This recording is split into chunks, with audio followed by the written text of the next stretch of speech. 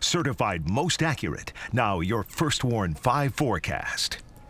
Good Monday morning, mid-Michigan. Meteorologist Chris Eastlick here with your Monday forecast update. Highs headed for the upper 70s and low 80s this afternoon. One of the warmest days that we've seen in a while. And now that we're into the month of October, could it be the last one that we see for 2021? I think so, but we'll see what happens over the next couple of weeks. Either way, just enjoy it to be on the safe side. We do expect a little mugginess, but not terribly uncomfortable. As we look to the west, we've got a cold frontal boundary that yesterday looked like it could produce some severe weather in mid-Michigan. And while we'll still keep an eye on that, the forecast not expecting those showers and storms to arrive until later on tonight.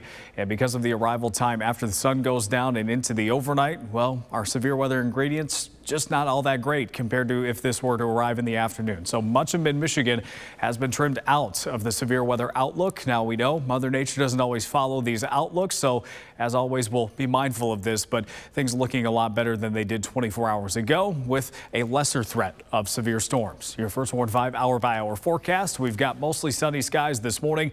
That will trend to a partly cloudy direction around lunchtime and then mostly cloudy to overcast this evening. We've got dry weather sticking around through the evening hours as well before rain eventually returns late tonight into tomorrow morning. I would expect much of mid-Michigan to stay dry through midnight with better chances in the overnight.